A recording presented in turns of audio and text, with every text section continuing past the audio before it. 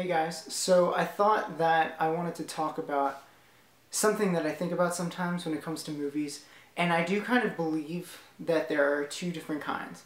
I believe there are movies and there are films. And movies are basically pure entertainment. They're there to make money, to entertain you and make you laugh, make you have a good time. But I believe that there are other kinds of movies out there that are considered films. And by that I mean that they are forms of art. They are more important. They say something that maybe a movie wouldn't. And, you know, they make a statement and they make you feel something. They're there to do more than just entertain you. So I believe a lot of movies fall under both categories sometimes, and I just wanted to clarify that if I ever say I thought this was a great film or this was a good movie, that I might mean something by saying one of those words, because I do believe there is somewhat of a difference.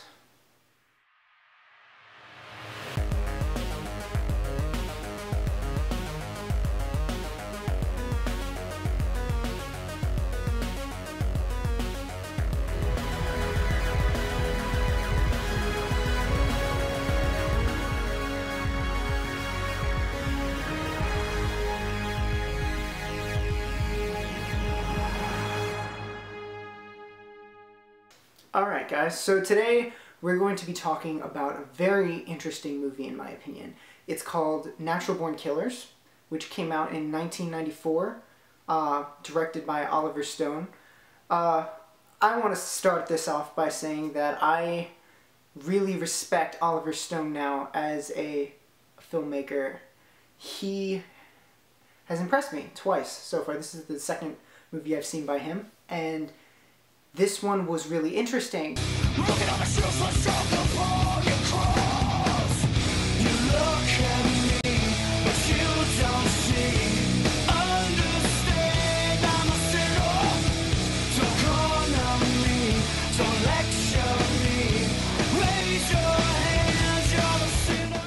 Honestly, it was kind of a terrible movie, but I thought it was like an amazing film, actually, it's really strange to say that, but I'm going to explain that. In terms of like why it's not really a good movie, you should not go into this movie if you want to have a good time, to enjoy yourself or be entertained at all. Quentin Tarantino came up with the story for this movie, but he did not write it. And I felt like if he had written it out, it would have actually been like a really good movie. It would have been entertaining, the characters would be interesting, the dialogue would have been really super interesting, but he didn't. Oliver Stone wrote it with two other people, like he usually does, and it became something really, really different. And I think that even though it wasn't entertaining, I didn't really like any of the characters, it meant something. They made something very meaningful that made a statement. It was basically a comment on modern day mainstream media. And this came out in the 90s, right? So it was a comment on that media in general, and how over time, news reporting has evolved from telling real stories about things that matter into an entertainment form for an audience, basically. You know, instead of like informing the public, they're there to just tell stories that are going to keep your attention. And I do believe that this has become a problem lately. Many people are getting attention for doing horrible things. The Aurora killings and Boston bombing. And these people are getting attention for horrible things that they do. And it's like, why do they even deserve to be famous?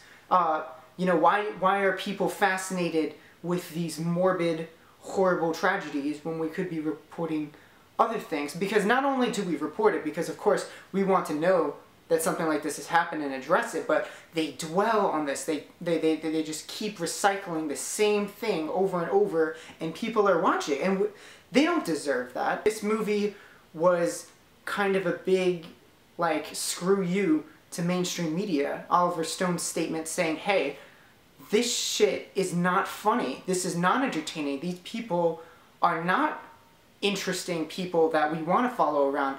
This movie was absolutely brutal.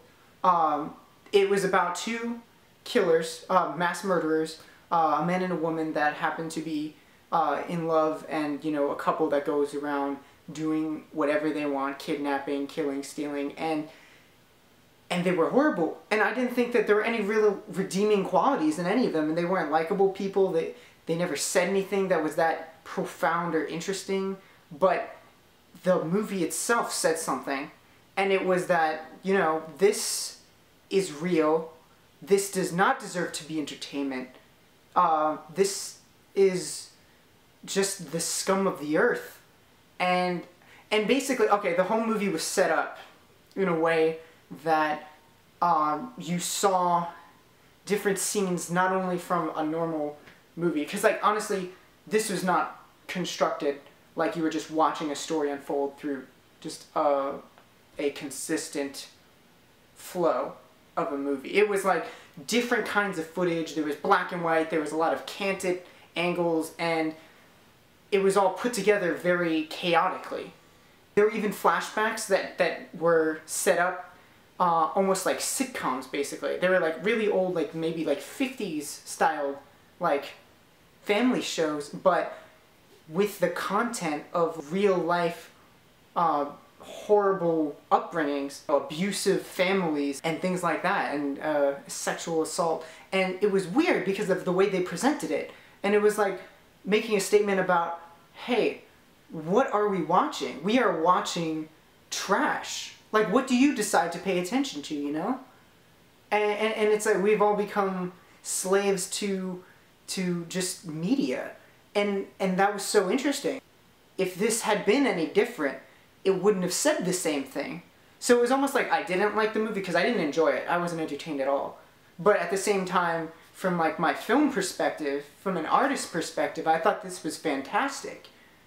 Oh, break it down with the rubric.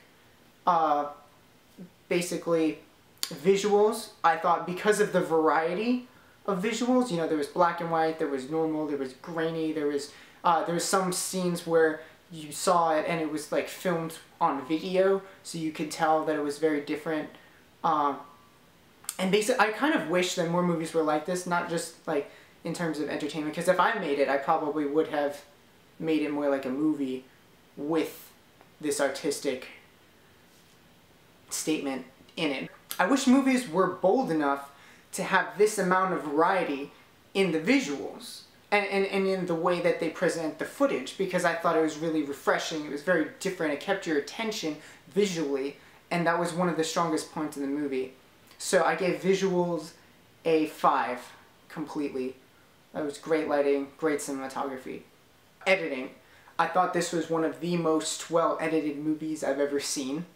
It was chaotic, and it made you feel very uncomfortable, but it was so artistic. This movie was unlike anything I had ever seen before, so I gave editing a 5 also. In terms of creativity too, like I said, this was, I've never seen a movie like this before. It was the most bizarre thing I had ever seen. So creativity, I definitely would give a 5. Performance, I thought everybody did their job. They did okay. They didn't, I don't know, wow me, but they didn't disappoint me either. But they did good with what they were given, so I thought that I'd give, you know, performance a 3. And finally we come down to writing. I thought it was written okay. Like I said, there was no real interesting dialogue. There wasn't really that much, I don't know. Nobody said anything that was that memorable to me, specifically. Oh, I mean, the movie did, but I felt like the direction of it was what made the statement, not the writing.